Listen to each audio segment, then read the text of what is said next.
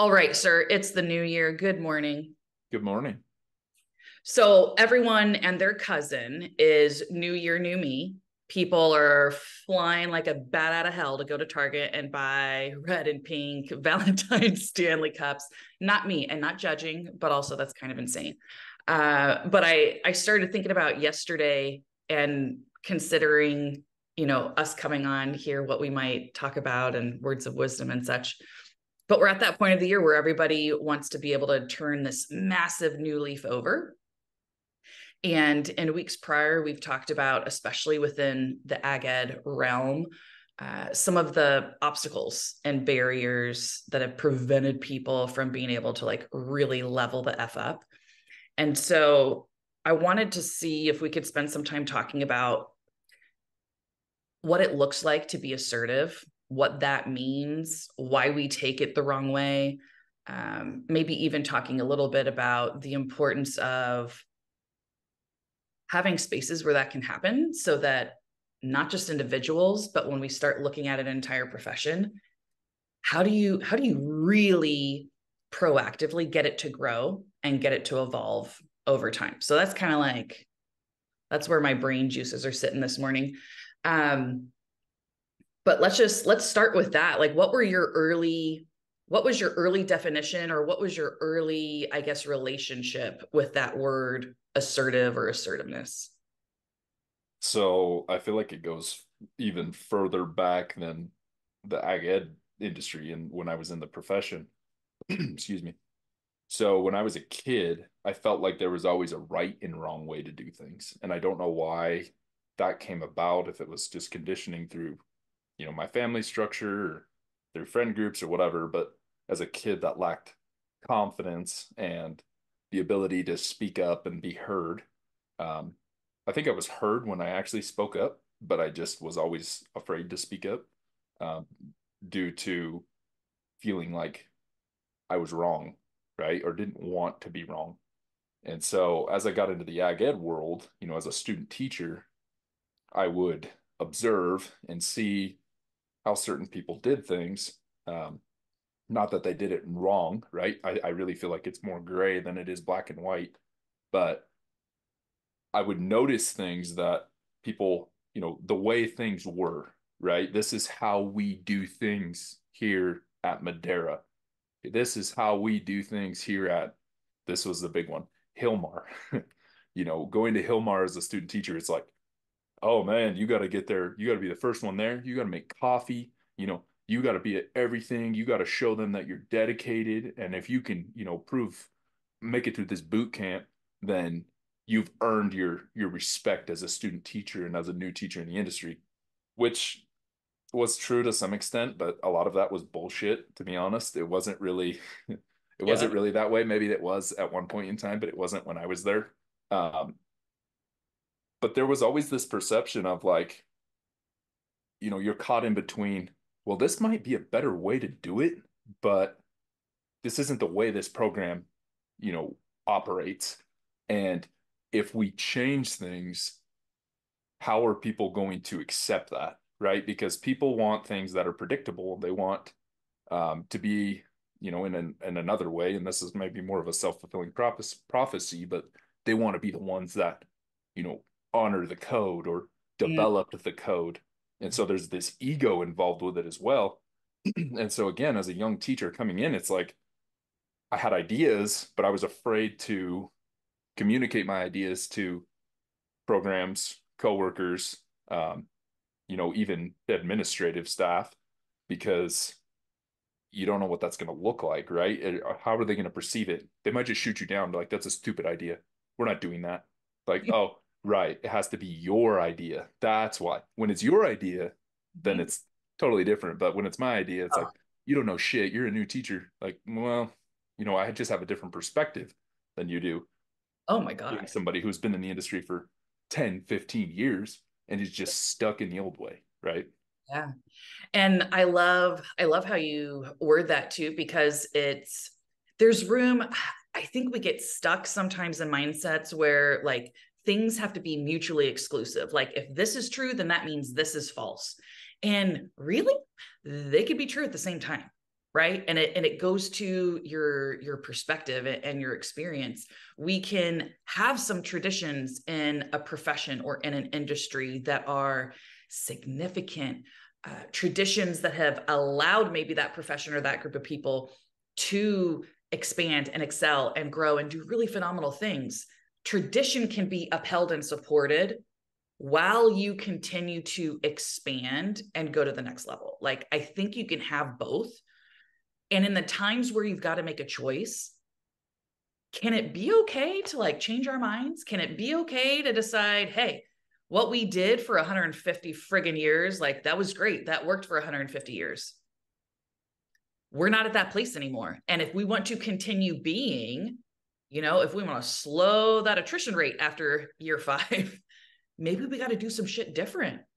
And when you talked about like kind of even going back before ag ed, your early connections with being heard and asserting yourself, oh man, we would need a whole different universe for me to be able to even talk about how I related to that as a kid, just given the unfortunate stuff that happened in my childhood. But I remember those same moments. I remember the feeling of, I have an idea, or I have something I need to say. I have something I need to tell and talk about, but I couldn't do it.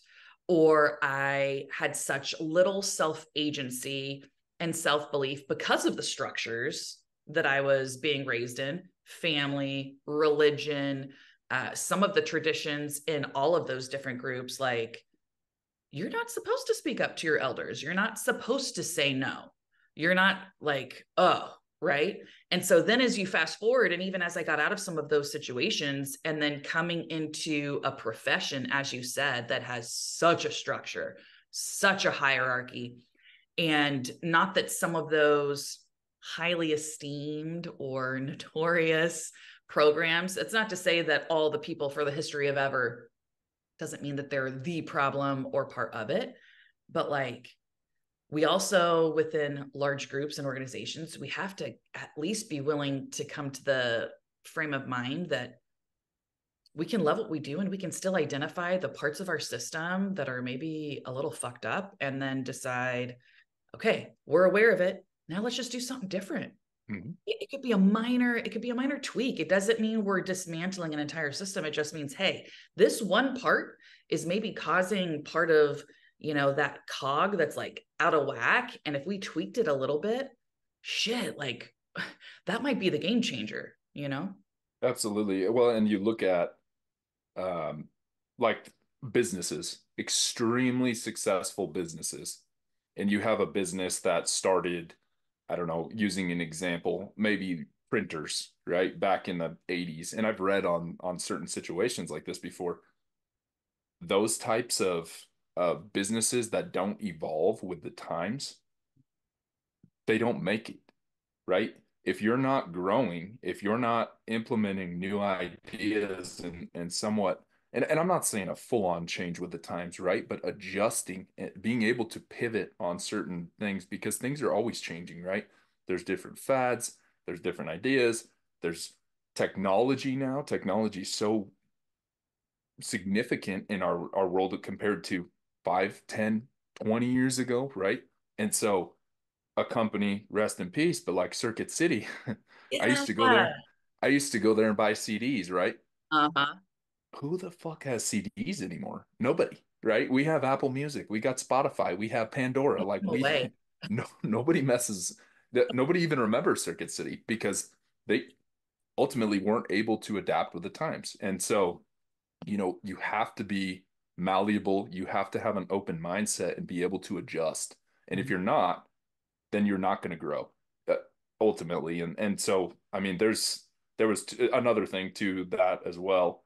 Um, the industry I currently work in, which is agriculture as well. When I came in as a service manager, I thought, this isn't going to be too bad, right? It's going to be kind of like teaching at the college in a diesels program, and you're just going to be assigning them jobs and just doing a little bit of paperwork. It's going to be pretty easy. I didn't know shit about what I was doing. And for 5 months, I mean, when a teacher is trying to bullshit a lesson, Yeah. it was that same thing. The students know that you Yeah. have no idea what you're doing. and they either A, take advantage of it, or B, don't respect you. Like you're not qualified for this is ultimately what it was. And so I was trying to figure out what I should be doing. Again, there's a right way and a wrong way in my mind. So there was no gray area. And then I was also trying to implement the things and do the things that I knew I could do well while trying to be somebody else. Yeah. And in that, what I learned is, and our company works with a leadership consultant. Her name is Christina Curtis. She has a book out called Choosing Greatness. She's an incredible human being. Our first meeting with her, she looked at me and she's like, this was kind of off topic a little bit. She's like, "You look like you got your shit together." And I'm like, "Well, that's a pretty good compliment. I appreciate that." Anyway, she didn't know me, and nobody else there knew me because I was still new to the company. But what she said at the end of it, after getting to know us, is she's like, "You are the type of person that has things good to say. You're just afraid to say them. Mm, And when you speak up, people listen, but you have to be willing to speak up and put yourself out there." And so as I adopted that mindset and learned there isn't just black and white, there's gray, I started to become more of myself. And it's interesting in, my current job, how things have evolved, sure. how the culture is more my culture than it was the culture before when I started, because there was a culture, it was just an existing culture, and they were hesitant to change. Mm, Now that I've learned my role, I've been myself. I've spoken up and done what I think is best for the business and for the service department. They mhm. begin to trust me and begin to accept that. But people are always going to be hesitant to change, and so it's just a long journey. It requires persistence. Oh God, that made me think of a couple things. So taking that knowledge that you have now and like firsthand experience of, you know, don't know what it feels like when you're kind of faking it in the moment and waiting for that right time, which I don't know ever exists, but like when do you start really showing up and taking the chance of speaking up and trying to invoke some positive change?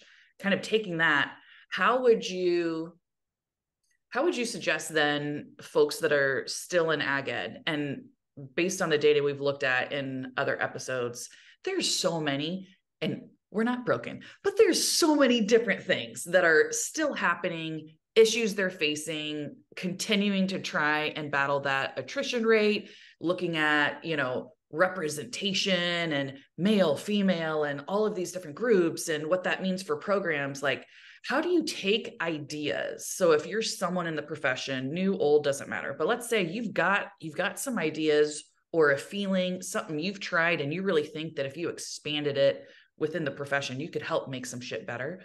How do you take ideas like that and share them in a system that's kind of like predisposed to not be open to it? Like, how do we help those people figure out how to do it that are kind of coming at it from inside? You know what I mean? hmm So, in my opinion, there's two things to that. Number one is having the self-confidence in knowing that you just got to be willing to try it.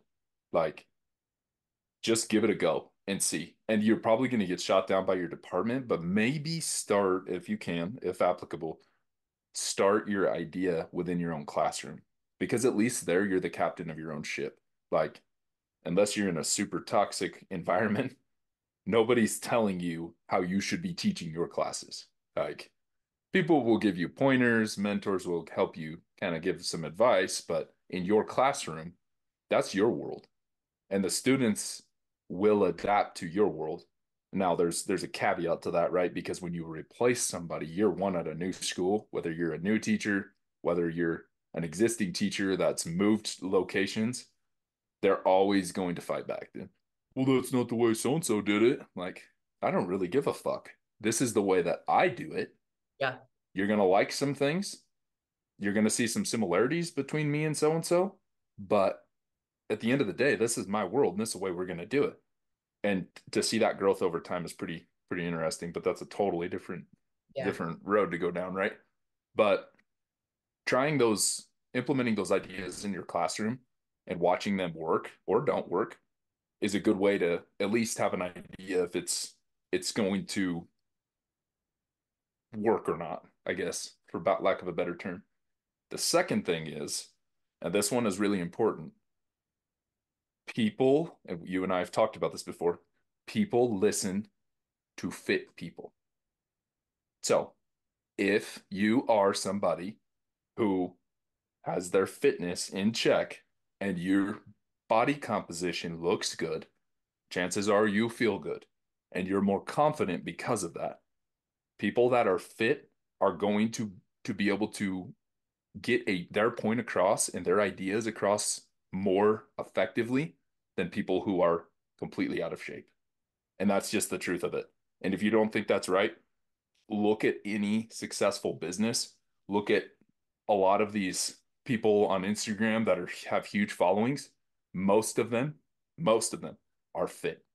And the reason being is because they know that that attracts not only audiences, but it also helps establish their not dominance, but hierarchy or authority in like people listen to them, right? Because they know they got some shit figured out. They at least have their body figured out. They probably got their mind figured out. So what else do they know? You know, they want to listen to that.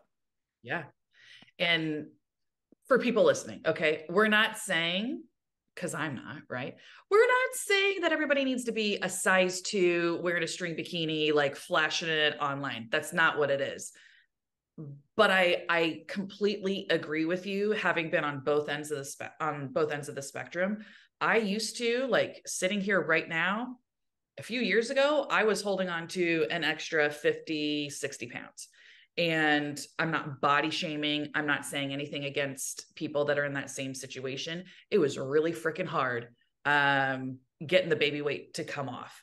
And it didn't work with all the things that people said that it was going to happen with. But the point that I agree with is this: I was miserable for freaking ever. I complained about it all the time, and nothing changed until I changed. Nothing changed until I started making small shifts in my behavior, starting to work on my mindset, replacing some clean pre workout instead of the at least one large fountain Coca-Cola per day, usually hand delivered by a senior that was very late to class, right? But as that started to change, you're 100%. It doesn't matter what the number on the scale is. It doesn't matter what like size clothes I'm wearing. What made the biggest impact is that I started to change what I was doing and I felt different. I felt better in my skin. So then the confidence I had when I was speaking up, and as with now, like I've never been real shy, but as soon as I started getting the self-confidence, I started running for different leadership positions. I started taking on a greater role in the profession above and beyond like my own department, because sometimes we were driving, other times they could give two shits about what I was doing, and that's okay, especially now, right? Like, not in it. But yeah, like to hindsight's kind of 2020. And when I just look at that, even the last year and a half that I was in the classroom, the biggest shift started happening when I was just taking better care of myself. And then I was more willing to have that confidence to just speak my mind or try something. Oh God, those are great points. I love that. I mean, it really is something that I think people take for granted, but that you made a great point there. You started to get more involved in the industry as a leader the more you invested into your own personal development. And Yeah. at that point, you trust yourself more because you've seen yourself be able to make strides and accomplish things. And again, I don't want to take away from um, people in the industry that have, 10 years under their belt and have all these accolades to Yeah. represent them. I mean, those people, they get listened to. They for sure get listened to no matter what their body composition looks like. But in order to get your voice heard in a more effective way and to be able to have that confidence to, for example, like you said, speak or speak at different events or be involved in CATA or put on workshops. It Uh, wasn't until year three-ish where I actually felt confident enough to put on a workshop at CATA. And I was like, sweating bullets. I'm like, nobody's gonna fucking listen to me, right? I'm a third year teacher, and it was amazing how many people actually showed up and got something out of it. And it was really cool because I felt like at that point now I was giving back to that community, and I had a presence, I had a platform that I could portray these ideas and help, excuse me, help uh not increase but like activate somebody else's program, right? Their class. Like, okay, Corey's teaching small engines and he's doing this and he is seeing success with it. Maybe if I implement that, my small engines classes will get a little bit better, maybe a lot better. I don't know. But just to be able to share those ideas and stuff, it really takes confidence. And that confidence comes from, again, investing in yourself. I mean, that's going to be the theme of pretty much everything we say here, but investing that time and energy into yourself and making sure you're the best version of you. And it goes back to what we've discussed in prior episodes where, I think to break this down, what we're saying is no matter where you're at in your career in ag ed, right? That at some point you're gonna get to that place where you're like, God damn, I wish so and so would just hear me on this issue or this idea because it could XYZ. Sometimes you might have an answer or a solution, and it might not be the time that it's going to be listened to or implemented yet. In the times where you can't control how much is happening externally, return to the things that are in your control. What is in your control? As you said, what you're doing in your classroom. Experiment, implement this idea, this whatever it might be. Find a way to kind of, like you said, do a trial run in your classroom. Things that you can control and return back to your mental health, your nutrition, your physical health and strength and mobility. And I think two things, like you said, are happening. You're improving yourself and building your own confidence that are going to support you as you do those other things moving forward. But also, people see you being consistent as fuck. And when you are that consistent and people see you getting results physically, mentally in your workspace, all of a sudden you've got, I don't know if agency is the right word, but above and beyond self agency, all of a sudden, yeah, they care. They want to know what Cory has to say.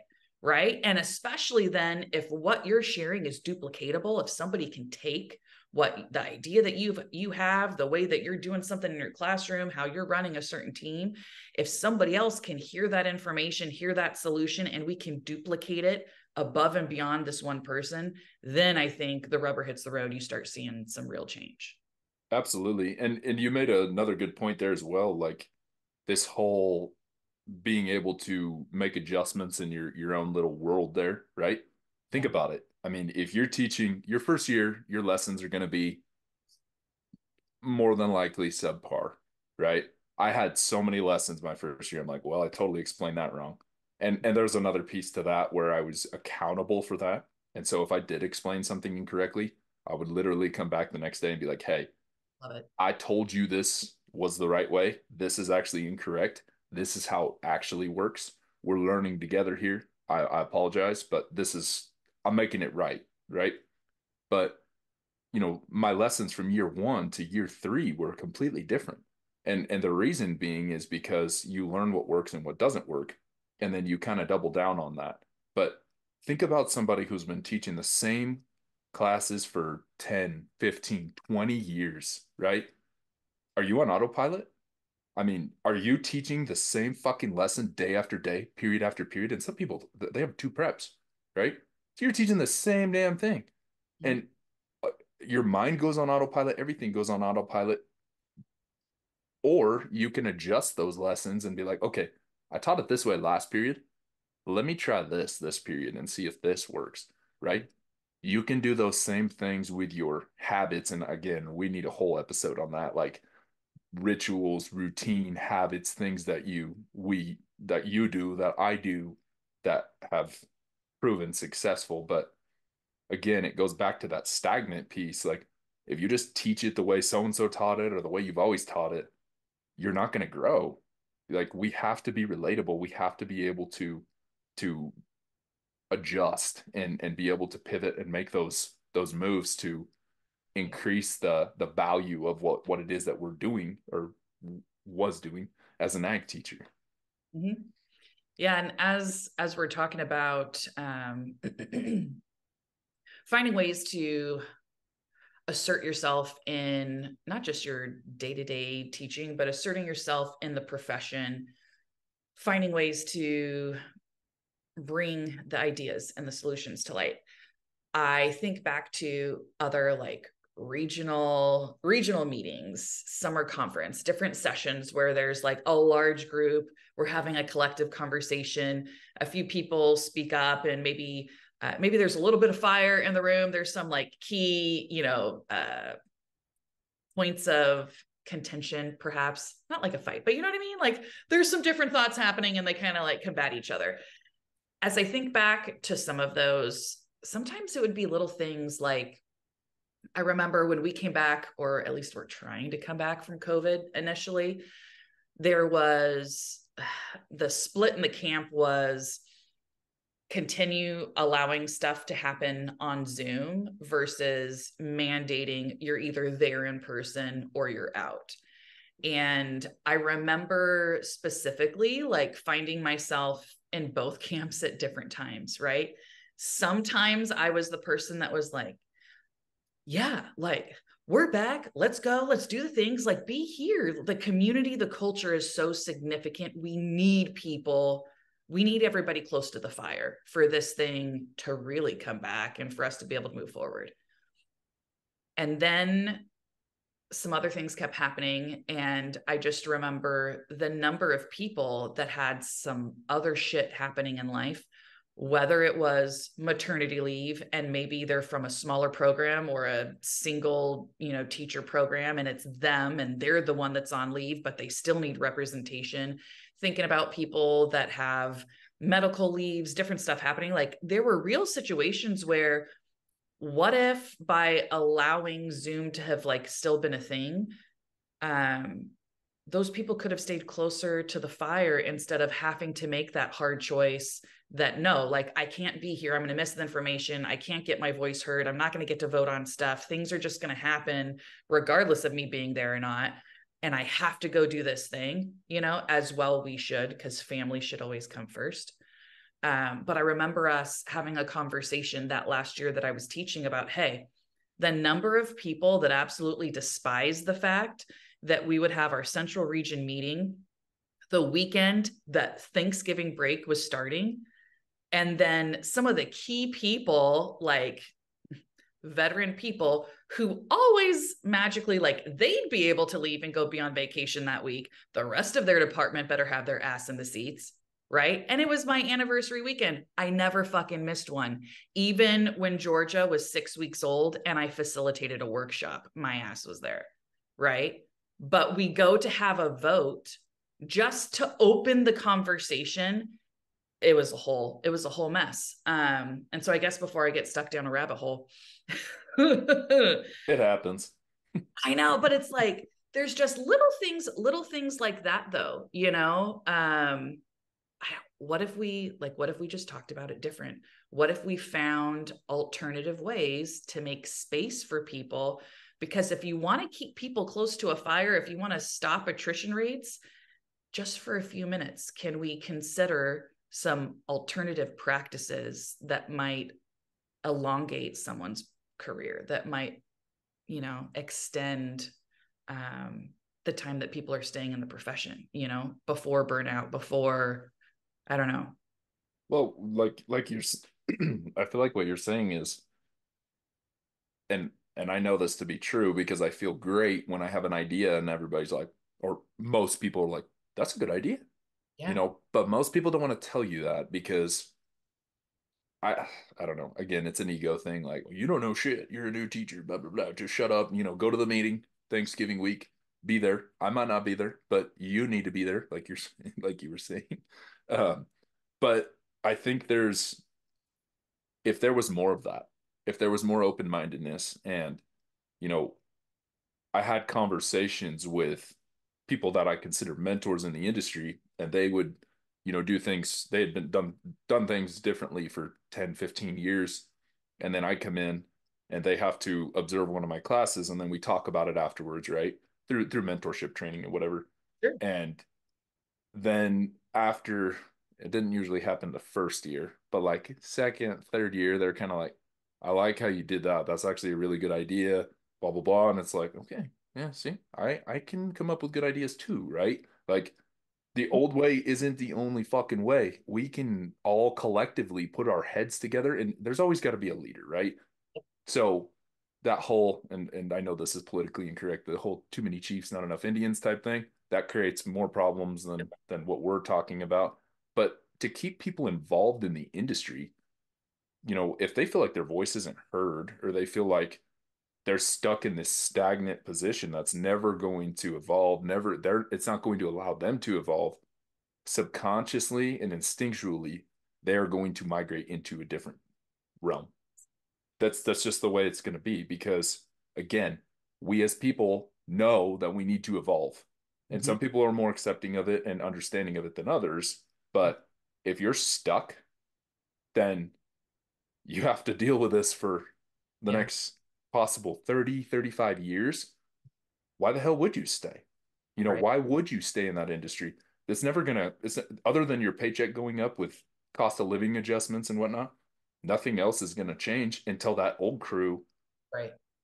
eventually fizzles out. And then now you're could be 20, 25 years in your career. You're like, okay, well, now it's Brucey's time to shine, right? Like now it's my turn. That's it. That's the ego piece. Cause it's like, even if you despise a certain part of a system or a structure, or it's dysfunctional as fuck, like you still want your turn to be at the top of the hierarchy. You still want your turn to be at the top of the totem pole, getting to be the one that, like, all right, 25 years. Now I get to XYZ. It's my turn to pass this off to so and so, or it's my turn to, like, stick my feet in the ground and say no, even though deep down you are way more intuitively designed or talented to do XYZ. I want to do it because it's what I want. Right. Like, yes, yes, yes, yes, yes, and It, yes. the ego thing is probably the biggest issue to that again, because a lot of the people that are further along down the road that have made it through this, and maybe it's some kind of sense of accomplishment to Yeah. have been, just shut up, little one, you don't know anything for so long. And now they're, 10, 15 years into their career and they get the opportunity to be a department lead or department head or, are the veteran teacher in the department. Now they want to do the same shit that was done to them, which is suppress. And I'm not saying this is for all certain circumstances, so chill out, people. But for the majority of those situations, you're gonna treat people lower than you in some sense the way that you were treated. Why can't we change the fucking mold? Why Mhm. can't you do it differently and be like, you know what? I want your opinion. What do Mhm. you think that we could do differently? What have you experienced in your time student teaching? Brand new teacher, right? What did you experience in your time student teaching? What did you like about it? What did you not like about it? I don't know if those conversations are happening because, again, if you've been there, done that, then there's this mentality that you know it all already and that they don't know anything. Well, they have different life experiences than you. Yeah. There's some things and they're an asset in a way that brings something to the table that could change things in a way that has never been thought of before. Right. Then what? What does your program look like then? And now, if that person's idea has been implemented as a young teacher, think about the confidence that they have. Think about the feeling of being an asset that they have. They're more likely to be like, you know what? I can do some things. I'm a part of this department. I'm as big as anybody in here, so I'm going to work even harder at this. I'm going to put more thought into this, and we're going to grow this bitch.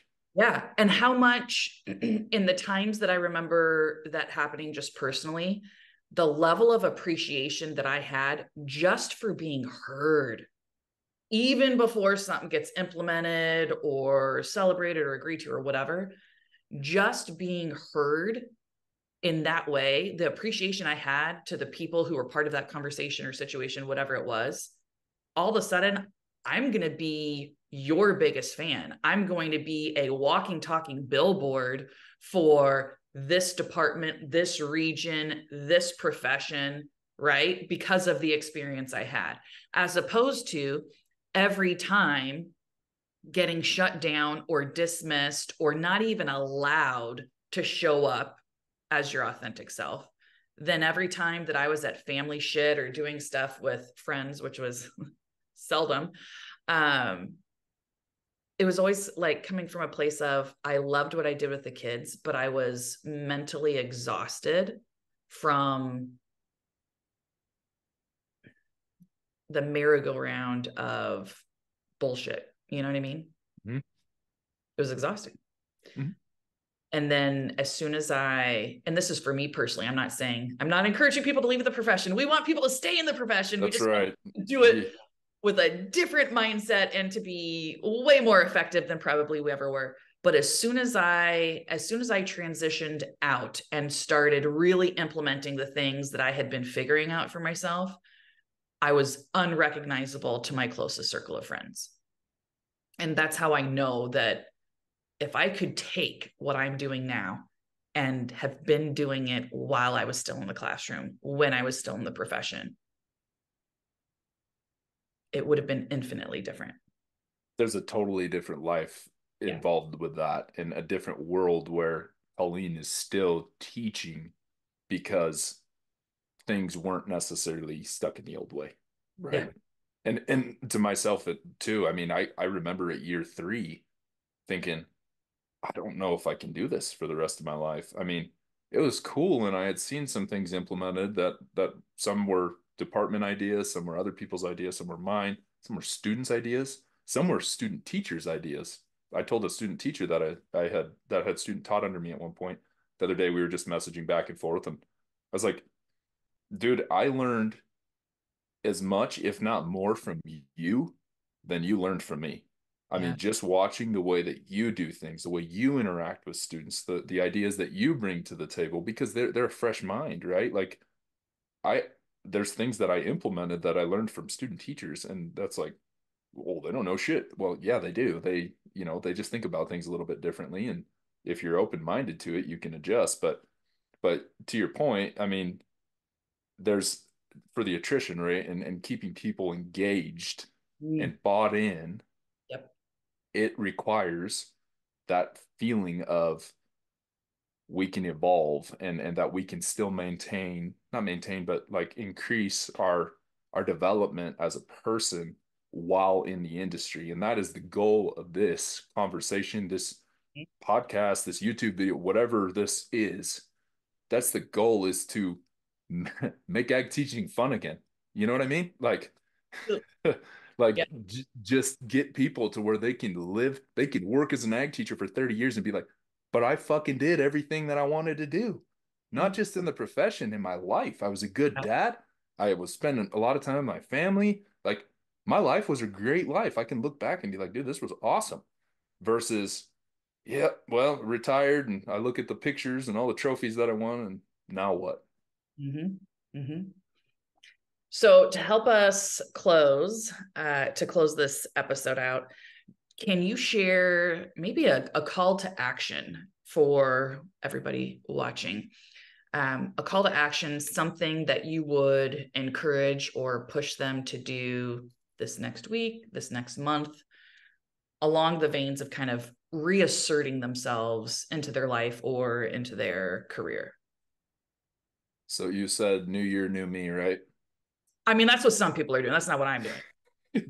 That's just happening in like the Twitterverse, is what Mr. Patton used to say. Yeah, it's a different world, but some people are in that mindset, new year, new Right. me. Well, as you transition back into into school, and school starts up again for the spring semester, implement some ideas. Be genuine with your own ideas in your classroom. Try it out. If it doesn't work, that's okay. It's not a failure, but these ideas, these things you've been looking to speak up to your department about, or these different workshops that you've been thinking about being a part of because you think you do a pretty good job in the classroom, now's the time to start building those things up and start working towards that next step, right? Again, it's a new year. This is a new you. Do things differently, see what happens, implement some of those ideas, watch them come to fruition, and see yourself, your department, your classroom, your school, your program, watch it grow. I don't even want to say anything after that. That was so good. Now it's your turn. If I could, if I could quantify it, put a number on it, because I know people like measurable stuff, right? Like it can't just be frou frou. I would say my call to action, pick something to be 1% better at every single day. Right. And you and I have talked about before the whole like, going after the elephant. You're not going to eat that sucker in one chunk. Right. You've got to take little bites. The beauty between, or the beauty behind rather, this like 1% improvement every single day, by the end of the year, you're 365% farther, more evolved, more on fire than you were at the beginning. And it's a 1% difference. So maybe it's waking up 10 minutes earlier. Maybe it's going to bed 30 minutes sooner. Maybe it's spending 5 minutes in gratitude, maybe whatever. Pick something, pick an area that you could use a little growth in and do something towards it that helps you improve 1% every single day. And I guarantee in a week, you start feeling different. And then when that compounds over time, it's just electric. So there we have it. Amen. Amen. We'll see you next time, friends. And remember, defy the standard. Thanks for watching. Don't forget to like, subscribe, share, and we'll be seeing you next Monday.